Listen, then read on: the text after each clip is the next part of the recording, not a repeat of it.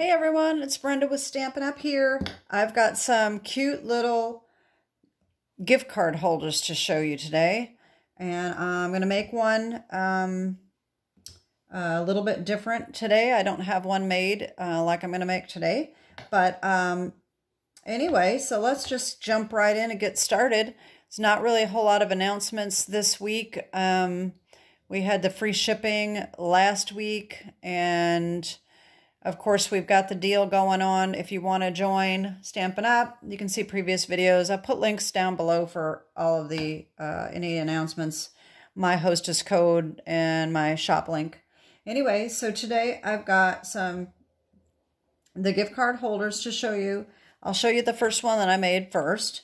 This I made for someone that's very special. I needed to do a thank you gift card for.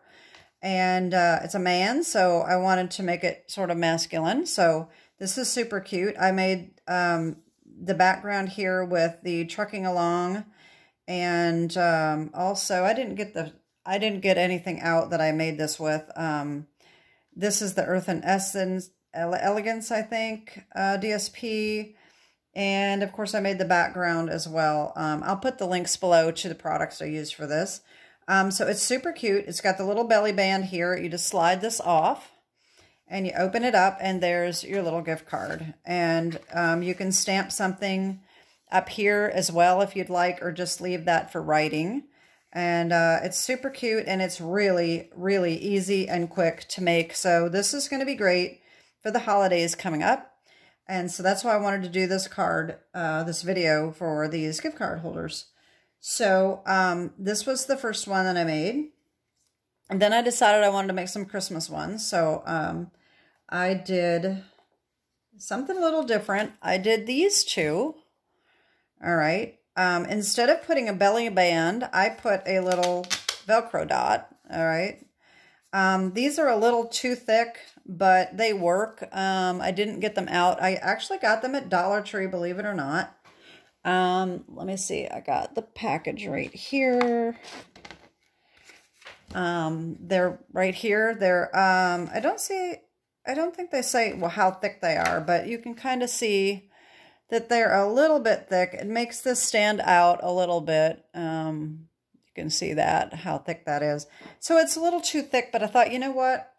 A gift card, they're going to take the gift card out, and this is getting tossed. I'm sorry to say, a lot of people are just going to throw them away. Some people will recycle them and use them again, but most likely it's going to get thrown out. So I said, you know what? I don't care. I'm going to use these anyway.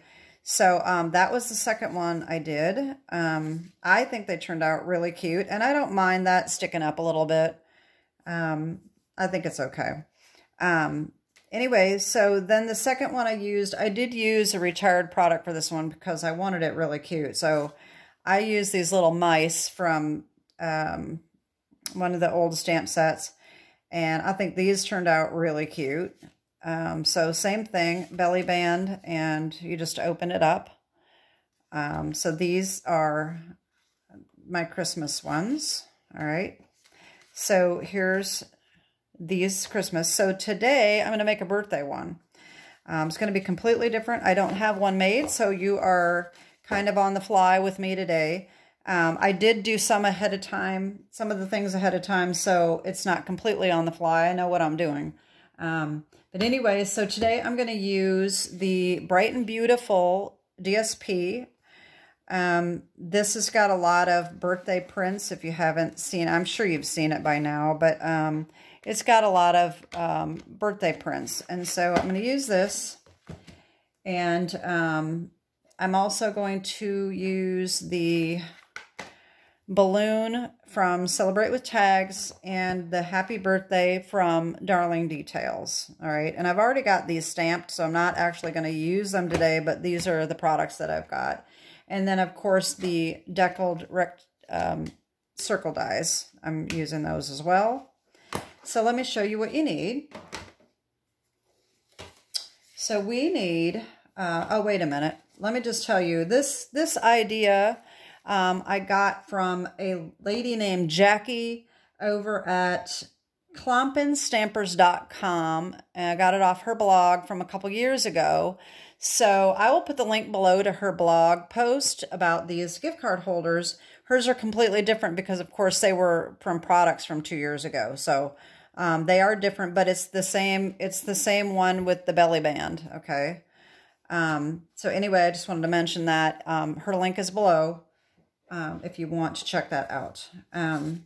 So I am going to show you here what we need. Okay, so I'm using Misty Moonlight today. Whatever cardstock you use, you need 3.5 by 8.5, and you score it and fold at 2 and at 6. All right. Now on hers, she said to do 2 and then flip it around and do 2.5. Some people have a hard time with some of that and it doesn't seem to line up right, but I think for this card it's fine to do both sides. So 2 and 6 inches that we want to do. Then we need another piece of Misty Moonlight for the belly band, which is 1 by 9. All right, and then we're going to use another Misty Moonlight for the circle, which is 3.25 by 3.25. Let me just show you real quick these Deckled dies here. These are the 2 that I am using. These are the 5th and 6th to the smallest. And I think these are the ones I always use on cards, but let me just check again. I think it's 2.5 and 2 3/4. And yeah, so it's almost about 2.5 for the small one. And then about 2 3/4 for the bigger one, okay? So this Misty Moonlight piece is to cut the bigger circle out for the mat behind the sentiment, okay? And then we need a piece of white that is about 2 3/4 by 2 3/4 to do the stamping and cut the smaller circle out, all right?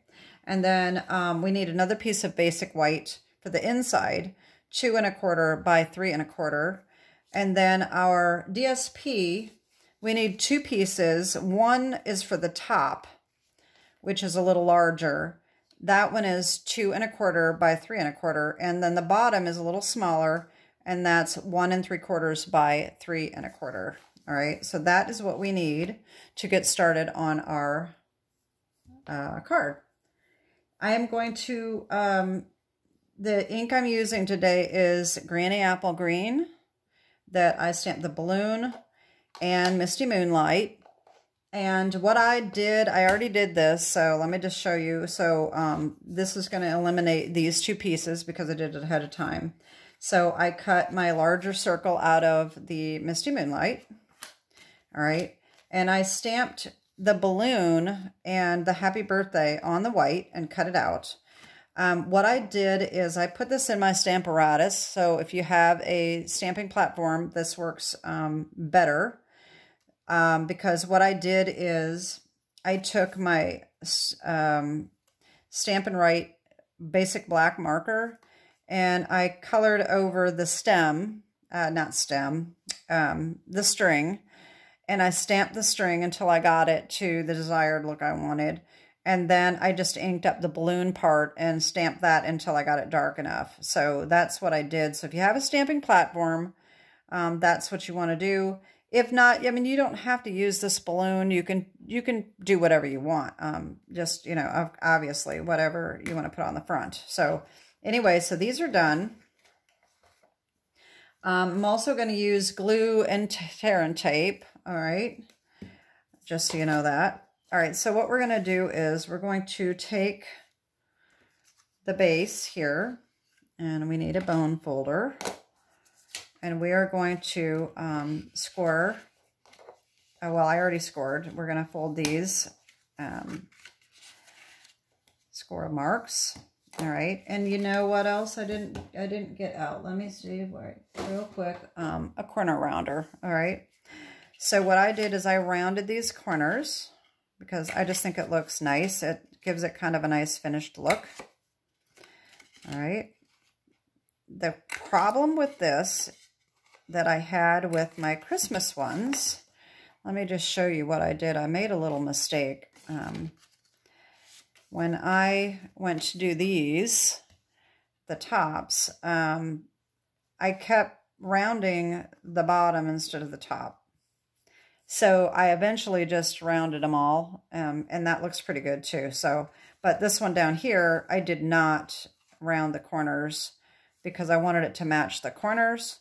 So that's what my intention was with this one, but I screwed up and stamped them, and I had already rounded the corners, so I just rounded the other corners, and that turned out fine. So you can do either one. You can round all the corners, or you can just round 2 of the corners. It doesn't matter. I think it's going to look good whichever way you do it. All right, so I did round those corners. And so these are going to go, one's going to go on the top, one's going to go on the bottom.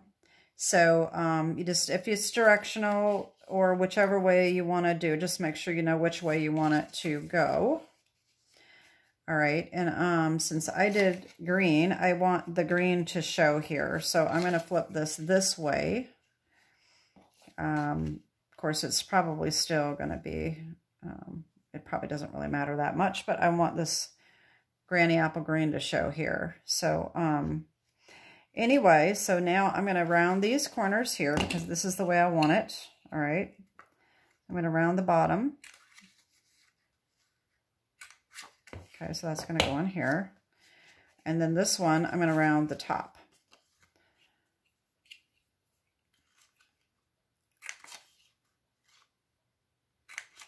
All right, so that's going to go on here like so. This is so easy, it's just not even funny. All right, it's just quick. And then, of course, the inside, you can do either way. You can round them both or just round 2. And I'm not writing anything, I'm not stamping anything on the inside today. I'm just going to leave it a happy birthday, and we can just round it later. So I don't know why that didn't quite get rounded quite as much as I wanted it to. Probably didn't have it lined up quite right, but that's okay. This is fine. So anyway, we're just going to glue these on pretty simply here. So this is how we want it. So we want to make sure we're getting the right side here. And by the way, if you've seen my previous videos, when I have mentioned that I don't like the Tombow glue because it's so sticky. I mean, I like the way it works. It sticks well, and I love the bottle. And it's just so sticky. If you saw my videos when I first started out in January, I called it my sticky glue because I just couldn't stand it. It gets on my fingers.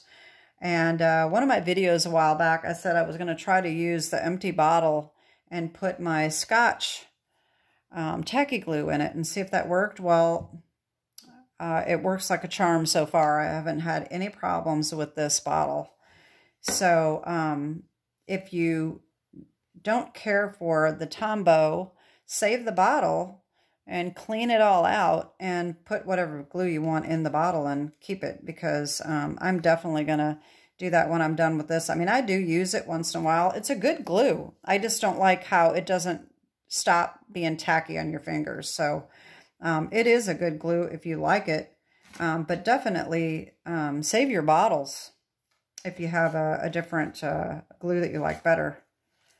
And so anyway, I just wanted to throw that out there. Like I said, this is working like a charm so far. So I'm happy about that. And so anyway, so now we're going to get this on. Just like that. All right. So there's so far. And then I'm going to put the white in here.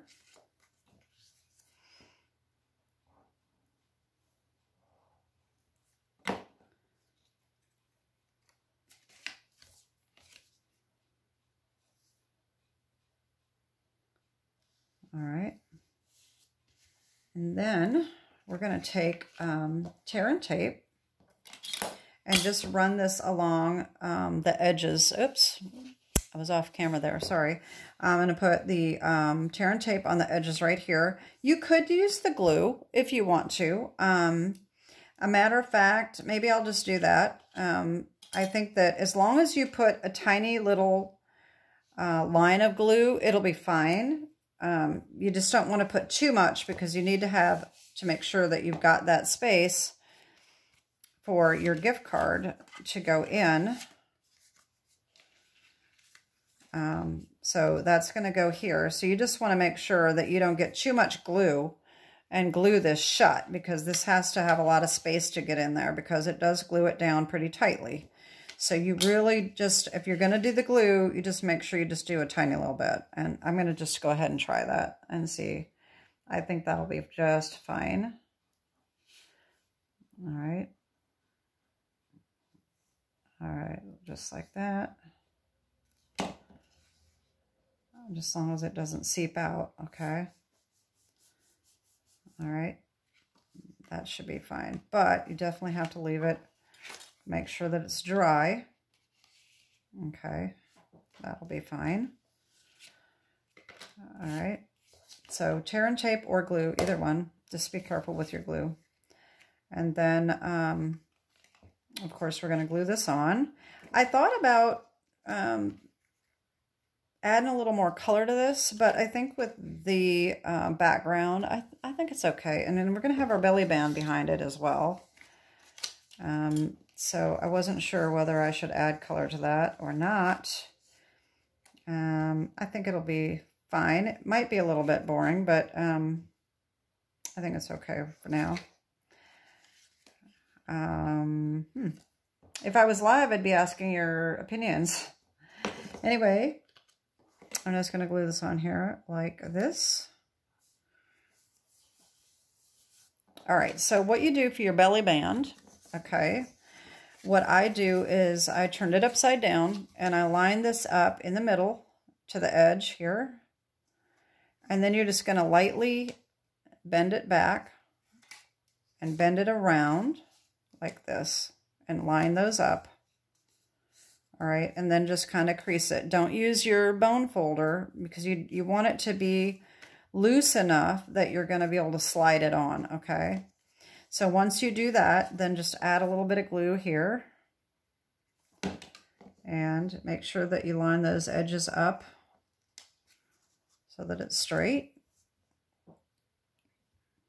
And there we go. All right, and you slip this right on.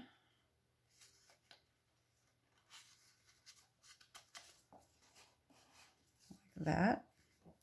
And then what I did is I lined up just a piece of tear and tape right up the middle of this. So I used my my little grid here and just flipped it over like this. And I do like to use my larger tear and tape, and I just put a strip right down the middle like so.